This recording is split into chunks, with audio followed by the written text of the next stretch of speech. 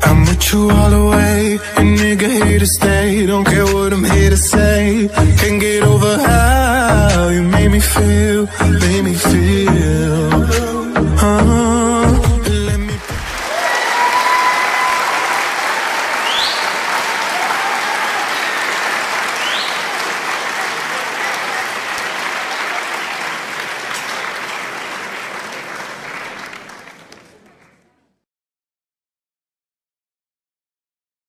Their consciousness.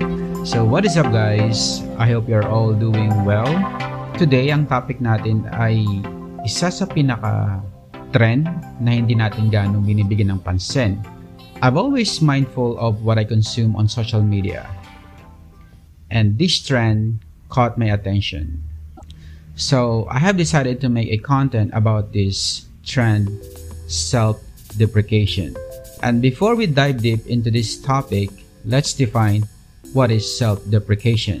Self-deprecation is the act of reprimanding oneself by belittling, undervaluing, or disparaging oneself, or being excessively modest. It can be used in humor and tension release. Ito yung klase ng humor na madalas nating napapanood on TV. And ang madalas, ang mga gumagawa nito is yung ating mga local comedian. And even our big comedian use this kind of humor. Yung nilalait nila yung sarili nila and pinagtatawanan nila yung mga kapintasan nila and complexities. And minsan, even their audience, they use their audience para pagtawanan. Although it's just a joke or nag-apologize naman sila or binibigyan nila ng paalala yung audience sila na wag mapikon kasi joke lang to. Pero kung titingnan natin sa malalim na perspective kung bakit niya ginagawa to, lalong-lalo na sa sarili niya, bakit niya pinapagtawanan yung mga kapintasan niya? May malalim na dahilan. So this type of self-hate driven humor has become quite popular among millennials and even Gen Z. So especially on Twitter, Facebook, YouTube, and TikTok. So lahat ata ng social media platform, ganito yung klaseng humor na ginagawa nila.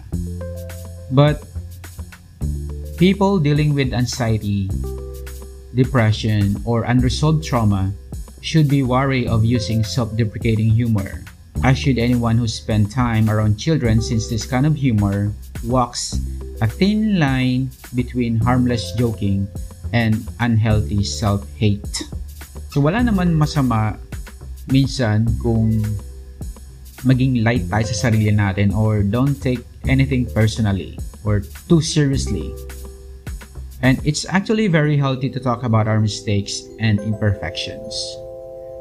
But again guys, there is a fine line where self-criticism is used for comedic purposes and when it goes too far and develops into self-hate.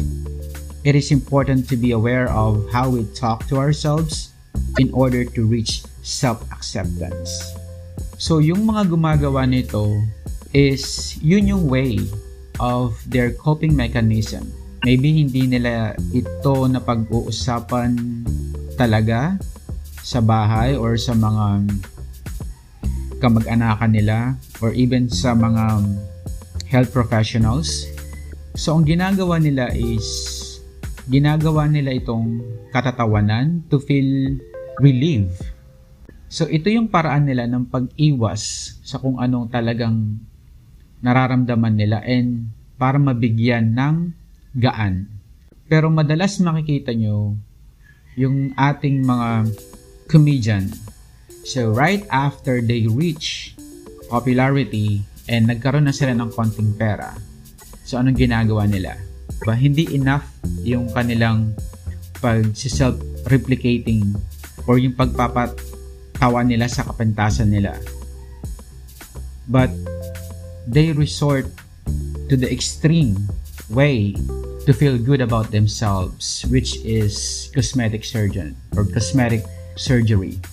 So madalas yan makikita nyo, walang pangit na komedyante na pag sumikat, hindi nagpapagawa ng muka o nagpapabago. Bihira. Very minimal.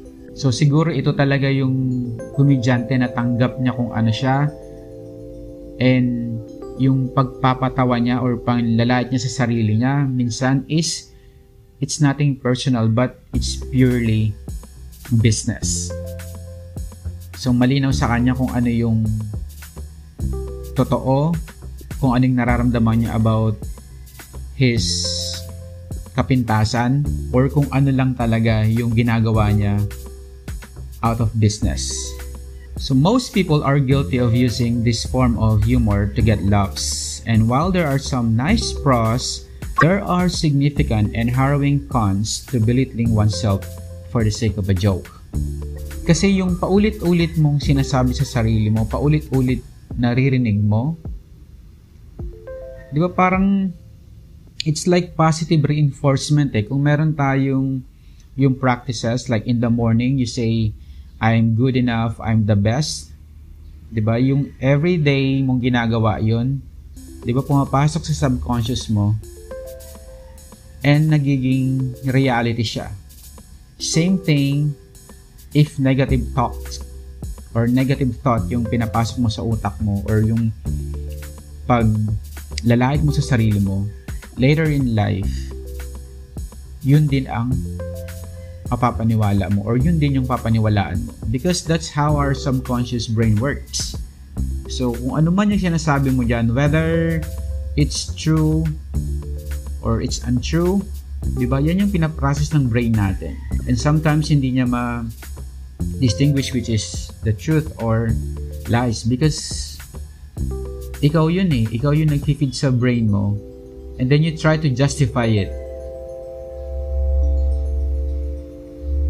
So many adults who abuse self-deprecating humor are not properly dealing with traumas that have prevented them from developing self-acceptance or self-assurance.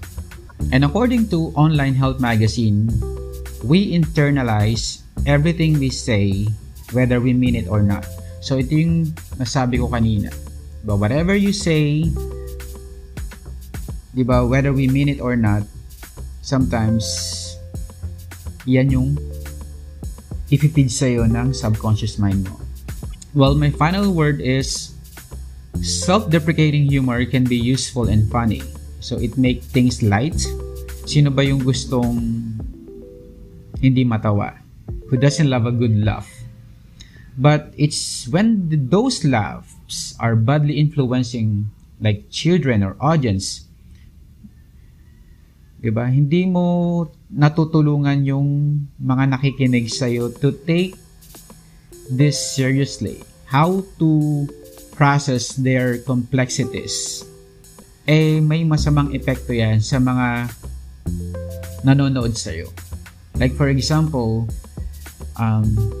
pinagtawanan mo na iniwan ka ng asawa mo dahil pangit ka. Then, paulit-ulit mong sinasabi. So, anong sa tingin mo ang magiging reaction or paniniwala ng mga audience mo na it's okay na iwanan ka dahil pangit ka? That is wrong. You don't help the people who listens to you how to process the problem in a proper way, or how they address their complexities or yung mga kapintasan nila. So, the next time that you feel the urge to say something negative about yourself, or right after embarrassing moments happens, you pause and then say to yourself na actually it's very cool. Basta sarili mo na lang kung natatawa ka, di ba? Yeah, this kind of, it's not mental problem, but it's something to be taken seriously. Yung mga kapintasan natin, wag natin siyang gawing katatawanan. Diba, there's a proper way of coping with your complexities. But do your research how to cope up with your inferiority, yung kapintasan mo. Do yourself a favor. Wag natin siyang basta ignorin kasi meron niyang short-term and long-term effect. Tuwing manonood tayo ng mga nakakatawang show or mga comedy show or even sa social media, just be mindful. Diba, kung sinasabi ba nila yung kung maganda ba yung epekto nito sa'yo or mas lalo nitong pinapababa yung self-esteem mo. That's all about it, guys. And lumalakas na yung ulan. Sobrang maririnig ko sa background. And for those people na hindi pa nakasubscribe, please do so. Like and share and comment and subscribe para lumaki yung community natin. Lumalakas na yung ulan. I'll see you guys on my next video. Much love, peace, and namaste.